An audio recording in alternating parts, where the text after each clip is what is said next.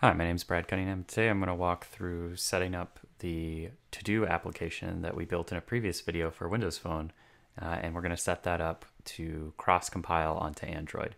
So we're going to try to share as much code as possible from our Windows Phone implementation and get a comparable app running on Android with that shared code.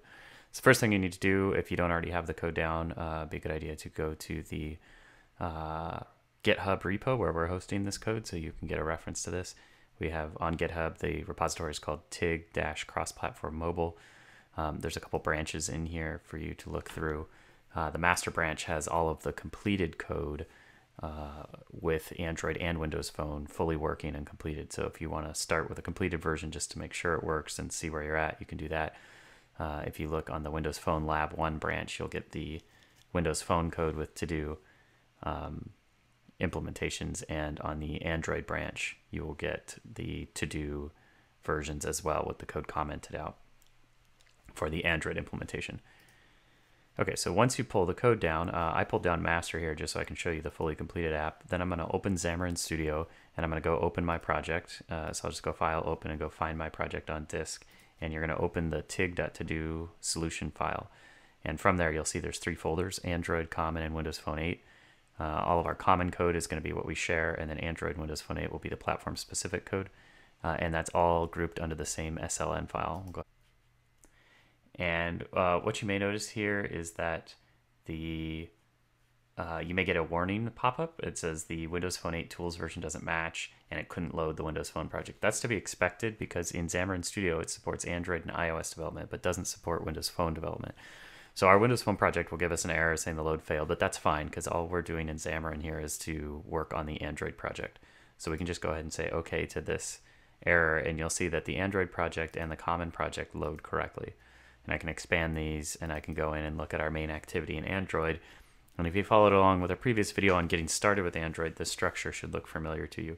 You have a main activity entry point, and from that entry point we're setting our content view, and we're doing some other code to wire up our task code. So the first thing we want to do is we want to see if we can compile this and run it just as is. We've got the master branch from GitHub pulled down, we've got the fully completed code, and we just want to build and see what happens. So I'll go up to the build menu and just say build all. I want to build this whole project.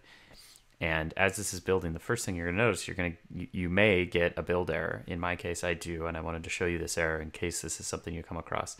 When you get an error in Xamarin Studio, remember that all the messages are up top here, and you can click on this error dialog. And what you'll find is this: my error is saying could not find Android jar API level 18. It says this means the Android SDK platform for API 18 is not installed. So if you follow along our previous video when we were setting up our Android development environment, we should be somewhat familiar with this error message. To figure out what's going on, we can go to our Android project, right click, and go to options. From the options panel, we go to build general, and under there we can see what target framework this application is targeting. For our to-do application, we're targeting Android 4.3, which is Jelly Bean. So when we target Jelly Bean, that means that we have to have the corresponding Jelly Bean SDK installed. So we'll go ahead and say OK. We'll go back and look at our error, and it says API level 18 is the SDK that this project is targeting, but we don't have it installed. And it's telling us what to do. Go to Tools, Options. Again, if you followed in a previous video, you remember this dialog. We're going to go into Xamarin Studio. We're going to say Tools, Options, and open the Android SDK Manager. And when the SDK Manager loads, it's going to show us all these versions of the Android SDK that we can install. We can kind of collapse all these. We can see a few. Now, if we remember back to our error message, it was saying API level 18, which is Android 4.3. That's Jelly Bean. That's the piece that we're trying to install. So I'm going to install just the SDK platform. Yeah, I'll go ahead and install actually the ARM and Intel system images too. That will give me the ability to launch an emulator for Jelly Bean without having to do much configuration. And why not? We'll install the Google APIs, I suppose. We don't really need the sources for the SDK. We're not going to be compiling from source, and in our case, we don't care about the samples. So just make sure at the very least you have SDK platform installed for API level 18, and then go ahead and say install for packages. Again, it'll take you to this dialog here. You need to accept the license. This is an instance where there's 2 separate licenses. Just click on the top level items, click accept, and then click install, and that's going to start a download here. and this window is downloading API level 18. This is going to take a few minutes, so we'll wait, and when that is done, we'll come back. Okay, so we're back, and everything's been downloaded now. You can see it says done loading packages, and if we look for API level 18, which is 4.3 Jelly Bean, the SDK platform is marked as installed. So we'll go ahead and close that, and we'll go back here and we'll just try to build again, and let's see if that gets rid of our error. So you can see it's building our Android project, and once that compiles, we'll see that there is no longer an error about the target framework mismatch, because the version of the framework that, and there you see it says build successful, the version of the framework that we are targeting is now installed on my machine, and we're able to run and deploy our application using API level 18 Jelly Bean. So the next thing we need to do is we need to get an emulator running for our 4.3 Jelly Bean OS. So again, if you remember from the previous video, we go to Tools, we can open the Android Emulator Manager. And from the Emulator Manager, we can see some options here for various mono Android emulators. And now we don't see one here with a target of 4.3. We have 4.0, 4.03, 4.42, and in fact that was one I was working on. I'm going to go ahead and delete that. And we'll say okay. So it looks like we don't have an emulator that's running Jelly Bean. So it'd be nice if we had one running Jelly Bean. So what we can do is actually create a new emulator. From inside the AVD, we'll say new, and we're going to call this Jelly Bean. And the device, this device drop down here shows us some various spec devices, the Google Nexus devices for various screen sizes and screen resolutions. There's also some generic profiles down below here for different screen sizes and resolutions. I tend to like to stick with the kind of spec devices if I can. And for this one, I think a Nexus 4 or the Galaxy Nexus is probably fine. So we'll just go with the Galaxy Nexus. And now we get to pick what version of Android we want to run on this phone. And you can see this drop down here. It lets us select from all the different API SDKs that we have installed. Right? So we have the Android 4.3 API level 18. That's Jelly Bean. That's the one that our TODO application is targeting. So I want to set up an emulator that's running that same version. We can decide whether it's an ARM or an Intel Atom chipset. I'll just go with ARM. That's going to be fairly common in mobile devices that they run ARM chipsets. There's other settings on here that you can tweak with. The only other one I do is I kind of turn the RAM down for what we're doing. We don't need as much RAM.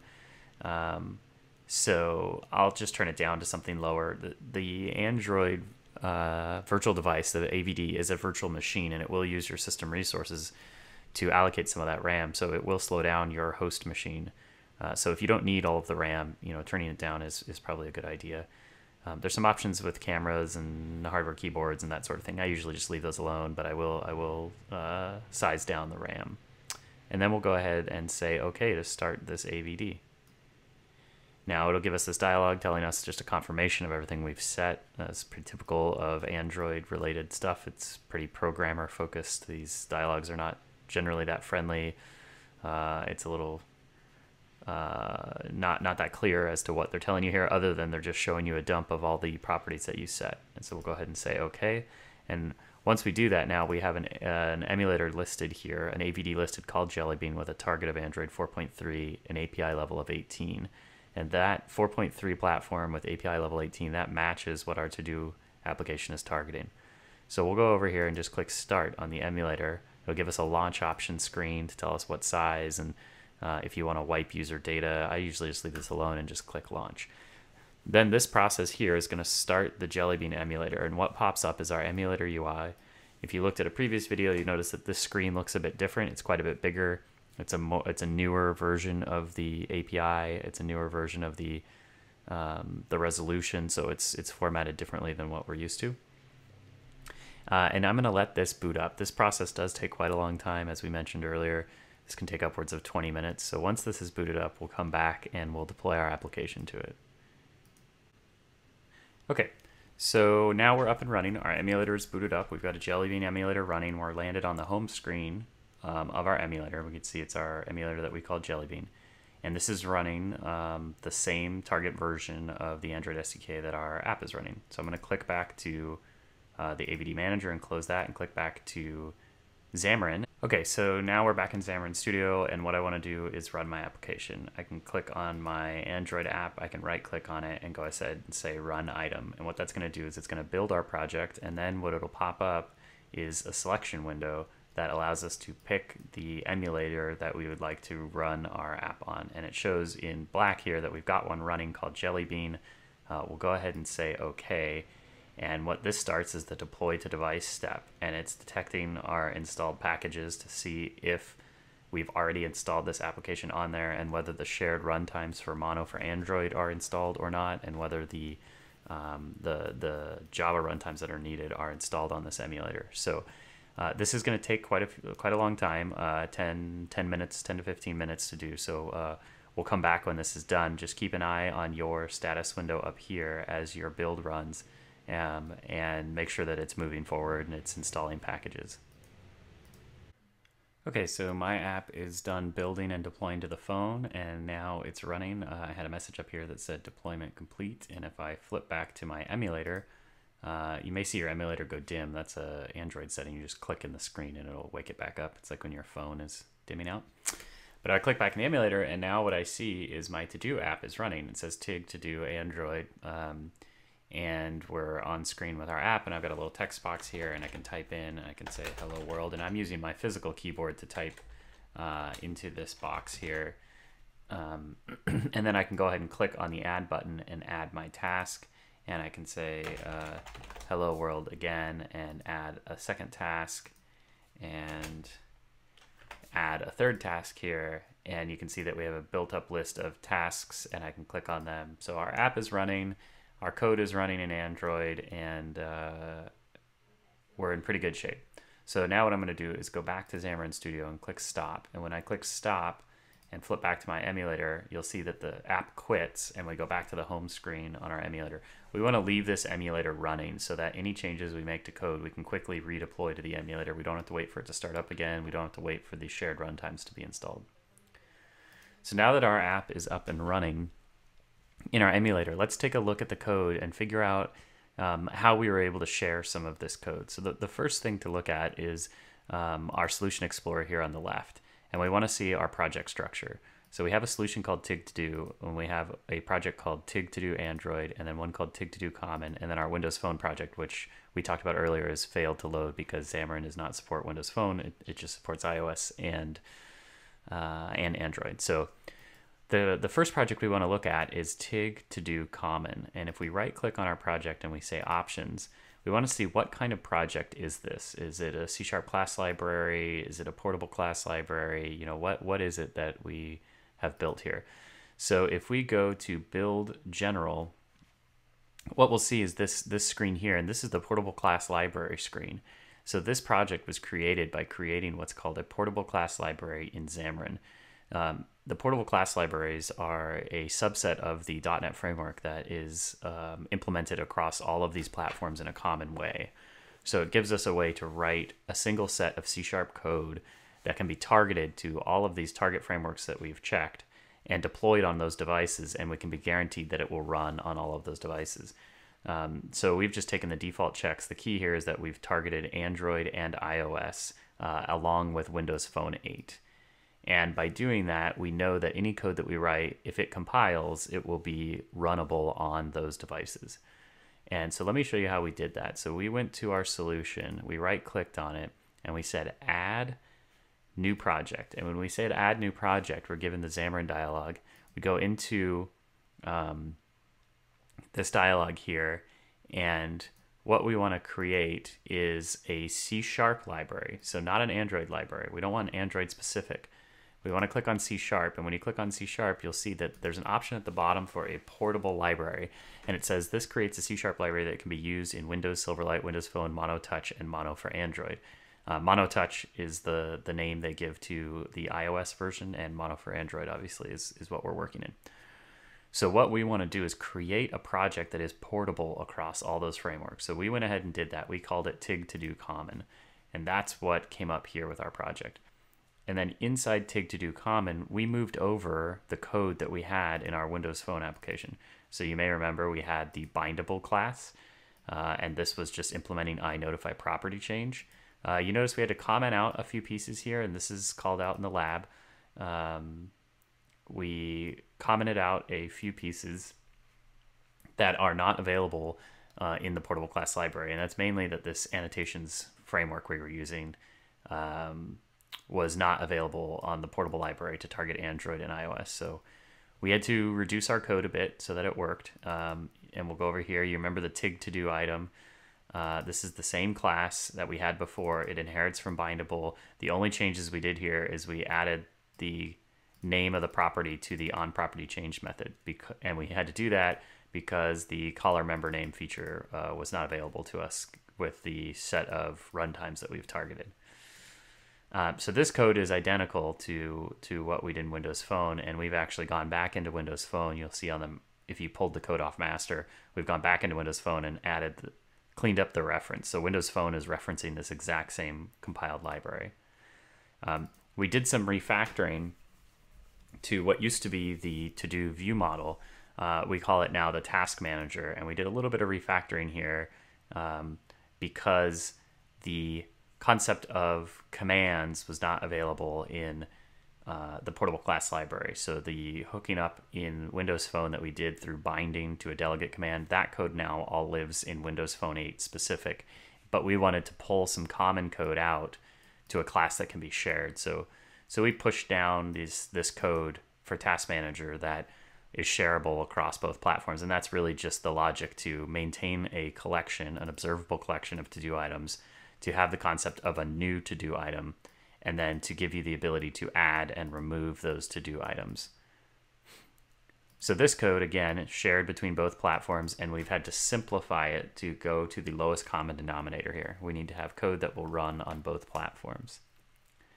So that's the makeup of our common library. Remember, we went into our solution, we created a new portable class library, and then we pulled code over from what used to be in the common project. We pulled it into this new portable library, made a few changes so that it would compile, and then we went into our Android project, and we went to the references for the Android project, and we right-clicked on it, and we said Edit References. And from here, we're able to select what references that we want to add to our project, and in this case, we added a project reference to TIG to do common. Now, I'm in the full version of Xamarin Studio here. If you're in the free version, it may look a little different, but you should be able to right-click on the references and get to this dialog and add a reference. So now our Android project is referring to TIG to do common, which is our portable class library. So now we're going to go back into the Android world, and if you followed along in the previous video, you'll remember this structure. We start with main activity, and that's our main entry point into our Android application. In there, we have an onCreate method, and we're setting the content view to resource layout main. So we look back in our Solution Explorer, we go to resources, go to layout, we go to main AXML. Remember, this is analogous to the XAML file. This is just our UI, and our designer here is loading, and what we really care about is the code behind here. So I'll just flip to source, and you can see it's a linear layout, and we've slightly changed the UI from what was in the Getting Started application. We've got an edit text, basically just a text box that you can type into, and we've ID'd that as to do item text, and then we've added two buttons. We've added a button here for adding, and we've added a list view to show all of the items, and we've given them all names. So we have the button's ID is add, the list's ID is list tasks, and the text ID here is to do item text. So we have three items in our main AXML, and if we flip back to content, our designer is running. So you can see here's the add button, and then here's the edit text box, and then this is the list control down below. So now if we go back to main activity CS, we want to see how we're getting out those fields from the view. And the first thing you notice is that we create a new task manager. And if we right click on this task manager and say go to declaration, notice where we go in Solution Explorer. We're into the common project, right? So this is the shared class that's running in that portable class library that Windows Phone and Android are both using. So again, in Android code, we're able to create an instance of a task manager, and then we go ahead and find the button and the list view. So we're finding the add button and the list tasks. We're going to hook a click handler up to the delegate. We're going to hook a delegate up to the click handler of the button So when you go to add a new task, we're going to go find the text box. We're going to get the text box text property, and we're going to set the task manager's new to-do item text to what you typed in. So we're able to take this data and shove it into the task manager object. Now you'll notice one thing that's different here between Android and WPF is that we're not doing data binding. There isn't data binding out of the box with Android. So a lot of what you end up doing is some wiring up of code behind.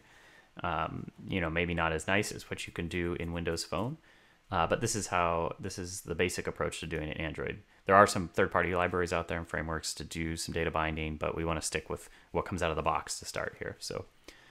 So we are taking the text you typed in and wiring it up to the task manager, and then we're calling a method on the task manager called add to do item.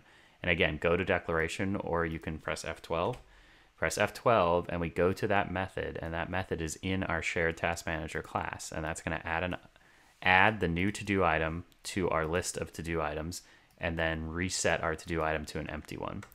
So now if I go back, we'll say add to-do item. So once we do that, then it's adding our new to-do item to our list. So the next thing we want to look at is how we're getting the list of tasks. And if we go and we look at, when we click the add, main what we're doing is we're just working with the task manager here, and we're setting its text, and we're calling add to do item. Now we need that to trigger an update to the UI to put those items into the list. So the thing to notice here is we're leveraging a class in the Android API called base adapter, and we've created our own derived type of that called task list adapter. We'll show this in just a sec. And what we do with a task list adapter is we send it a reference to this containing activity, this main activity, which is the parent window, and then we send it a reference to the collection of items that we want the adapter to work with. And then we take the task list view, which we found here, and we wire up its adapter property equal to this task list adapter that we just created. So we found the UI element that is the list view, and we need to set its adapter. So you can think of this kind of like data binding. This is a little bit of plumbing that the Android framework provides that allows you to take a collection of items and provide them to a list and have the list kind of manage that for us. So task list adapter, if we press F12 to go to definition, this is a class that we implemented, and notice that this is Android specific. So all of this code here only runs on Android, and it's inheriting from an Android class called base adapter, and there's some generics here. So it's a base adapter of T, and so we say it's to-do items. So the adapter is going to work with to-do items. We have a couple things stored internally. We have the context, which is the main activity window. That's what happens when we construct it. We pass in the context. And then we have the collection of tasks that we want to work with. And notice what we're doing here. We're wiring up to an event handler. So the collection changed event on the list of tasks, we want to hook into that and do something. So if we flip back to this task manager add to-do items, notice that the collection we pass in are the to-do items that are owned by the task manager. And if we go into the task manager add to-do items, notice that we're modifying the collection. We're changing it here and adding a new item. So when we add that new item, it's adding it to task manager to-do items. And if we go back to our adapter, that's going to trigger the collection changed event in the list of tasks. So now inside our Android specific class called task list adapter, we can listen for an event that happens when a new item gets added to the collection. And so what we do here is just kind of an inline delegate, and we tell it to tell the tell the task list adapter that your data set has changed. You need to refresh yourself. And if we scroll down and look at what this class is really doing, we give some overrides for positionals and get item by ID and account method, just overriding so the adapter can count the items internally. The other main thing we do is get the view. So we want to provide what the UI is. I kind of think about this like an item template. What is the UI structure for the items that we show in the list? So the first thing we need to do is we need to get the item. So for each item in the list, this task list adapter is going to call the get view method and tell us which position in the list it wants. And so we go and extract that to do item. and then we go and figure out the view that we want to use. In this case, we're using a baked-in control from the Android framework called the simple list item checked. And so that's just a list item with a little check mark next to it. And then we create one of those as the view. We try to figure out if we have one, if we already have one. If we don't, we go and create one, and we have that as the view. And then on the view, we need to set the two properties. So a checked text view has two properties. It has its text and whether it's checked or not. And this is where we kind of wire up our bindings. So we want the current item we're on, which is this guy up here, which is our to-do item. We want to look at its text property and say that that's the text of the item that I want you to put in the list. And whether or not this item is checked is based on the is completed. And then we'll return that view. And so the term view here can be a little overloaded, but what they're giving back is the individual template for each of the items. So let's run this again so we can kind of look at this visually and understand what's going on. And that's the extent of our to-do app. It is quite simple. So we're gonna press play, and if you don't have the play button here, if you've just got a hammer, like a little build icon, make sure that your startup project is set to the Android project. So go into your Solution Explorer, right click, tell it to set as startup project for the Android project, and then you should get the option to just play. And this thing should find our emulator, and it does. And so I'm gonna type in hello world, and I'm going to add. And now when we add, notify collection change has fired, and we're creating a view. And what you can't see over here is actually there's a little check mark. If I click on it, you can see to the right there is a check mark. And that's the UI piece that we looked at here in the adapt. So now I've got two items in my list, and they both have their check marks next to them. So let's make one change, and let's see if we can get these check marks to always be checked. So there's a couple ways we can do this. One way is we may want to come in here and say, instead of is completed, let's just always set the check property to true. And when we do that, now we'll go ahead and build our application, make sure everything builds, still good. Let's see, we've still got our running app here, and let's go and let's press play here. Okay, so our deployment completed, and it started our app again, and let's see what we've managed to do. It's still booting up here, so give it just a second. And if we look at our output windows, you should be able to see it up here with views and pads, kind of a weird term here, and then application output. And then we can see what's going on. So now if we flip back to our emulator, and it thinks that our Android app is not responding, it should be fine. And we can say hello world, and let's see if we add this. And now you can see that there's a check mark set, and that check mark is turned on. And if we add another one, the check mark will be enabled as well. So now we get an idea that we know that this bit of code is generating the individual items that show up in our UI. And I'm going to go ahead and stop running. And we'll set this back to is completed. Item.isCompleted. And now, since we know that this item is a to-do item, another way we could test this to figure out how it all hooks together is we could go into our task manager, and for every to-do item that we create, let's go into to-do item. Instead of is completed, let's just always return true and say that everything is completed. So now we can see if the data is being passed through as we expect. We'll just kind of move this out here. Notice syntactically this is all just C#, so we should be familiar with how this all works. And now I'm going to go ahead and build. So now the shared class in tig.todo.common is to-do item. That class is portable. It's compiling to run on both Android and Windows Phone. I've made a change in that class, recompiled, pressed build, and what's happening now is that Xamarin is deploying the app onto my phone, or onto my virtual device here, and we can come in and kind of watch the application output. It takes a little while to get the whole new version up and running inside of the emulator, so we'll wait just a second. And now we can see that there's an add button, and we'll go ahead and say hello world one more time. I always seem to do a capital O there. There we go. We say add, and now you can see this is checked. And now notice that if I come in here to my task list adapter and I put a breakpoint and I add another one, I click add, and now you can see this will take a second the first time to hook up. Now my breakpoint gets hit inside the get view, and it's saying the checked property here is set to false, and it wants to set it to whatever the items is completed is set to.